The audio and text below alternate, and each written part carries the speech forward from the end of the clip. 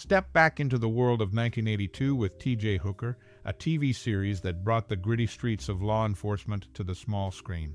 Starring a classic Hollywood actor whose charisma was hard to ignore, the show follows the life of a determined police officer as he navigates the challenges of crime in the city. But here's the twist. Did you know there are many funny, shocking, and sad facts about the show that might just surprise you? Keep watching, and you might uncover some lesser-known anecdotes that will leave you intrigued. Now, here's a question for you. Who was your favorite classic Hollywood actor in this TV series? Share your thoughts, and let's reminisce about the good old days of television. And speaking of memories, do you have any cherished moments or personal experiences related to T.J. Hooker? We'd love to hear your stories. Drop them in the comments below. Your nostalgia might just resonate with others who share the same fondness for this classic series. So buckle up for a journey down memory lane filled with gripping stories and unexpected twists. T.J. Hooker has more to offer than meets the eye, and we're here to unravel it together. Share your thoughts and memories now. T.J. Hooker, the 1982 TV series, garnered mixed reviews during its run. Some viewers hailed it as the best cop show ever, praising the performances of Adrian, Zmed, Heather Locklear, James Darren, and William Shatner. They found the episodes consistently exciting, filled with action. However, the show was lamentably canceled prematurely. On the flip side, there were dissenting opinions. One viewer considered it an okay show, nothing particularly special. They pointed out what they perceived as biased self-praise from William Shatner, contrasting it with Heather Locklear's standout performance.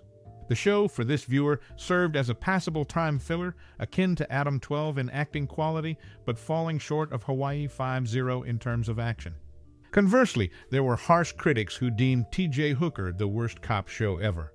They criticized the acting, writing, and directing, citing cliches, stiff performances, and one-dimensional villains.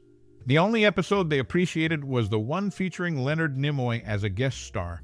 For this critic, the series epitomized the perceived shortcomings of the 80s. In summary, T.J. Hooker elicited a range of opinions, with some lauding its excitement and cast, while others found it lacking in various aspects. Each viewer brought their unique perspective to the table, resulting in a diverse array of reviews. T.J. Hooker, featuring William Shatner in the lead role, introduces viewers to a gritty portrayal of law enforcement in the early 80s. Interestingly, Shatner's character T.J. derives his initials from Thomas Jefferson, a departure from his renowned Captain Kirk persona in Star Trek. In both roles, Shatner's characters share a penchant for J and T initials. Uniform consistency defines the series, with Hooker and his fellow officers always donning long-sleeve shirts, ties, and heavy jackets in colder weather. Notably absent are short-sleeve shirts and uniform hats, presenting a distinctive, enduring look throughout the show's run. Unit numbers add a layer of realism to the narrative. Hooker and Romano operate as 4 Adam 30, while Corrigan and Sheridan are 4 Adam 16. The intricacies of LAPD's numbering system, elucidated in Adam 12, underscore the show's commitment to authenticity, linking it to real police divisions and stations across Los Angeles. The LAPD's unit types, ranging from 2-officer patrols to specialized divisions like narcotics and gangs, offer insight into the diverse challenges the characters face.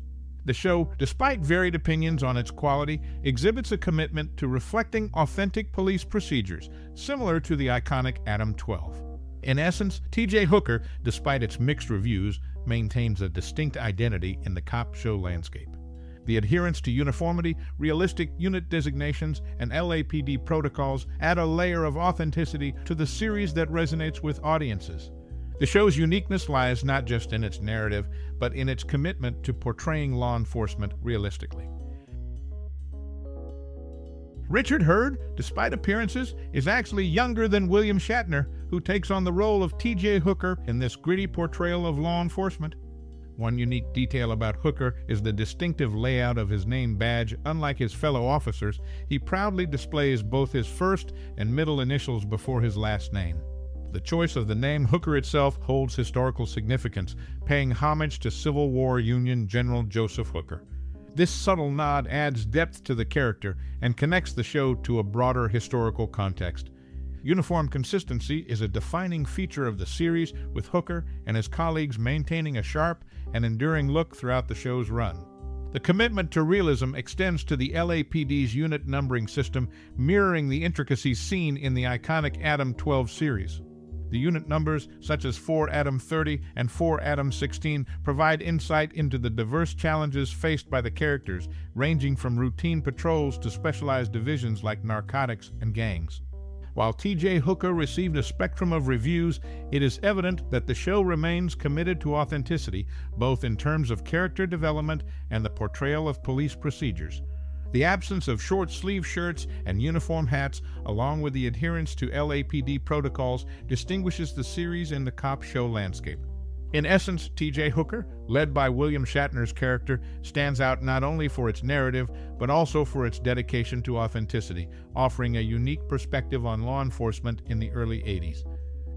In the realm of 1982 television, T.J. Hooker, a series led by William Shatner, made intentional choices in casting and portrayal.